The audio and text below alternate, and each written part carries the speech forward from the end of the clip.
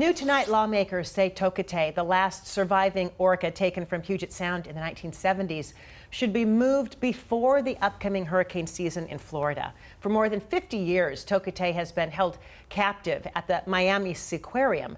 In March, the aquarium's new owners announced that the orca would be moved to a new protected sea pen here in Washington waters.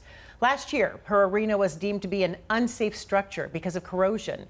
In a letter to NOAA, which has to approve this move, Washington Representative Suzan DelBene says in part, quote, "She should not be made to endure or fail to survive another hurricane season in the Whale Stadium, given the risks a major storm poses to the structural integrity of her enclosure." We've reached out to Friends of Tokitae, the group that's coordinating the move, about an update on the process, and we have not yet heard back.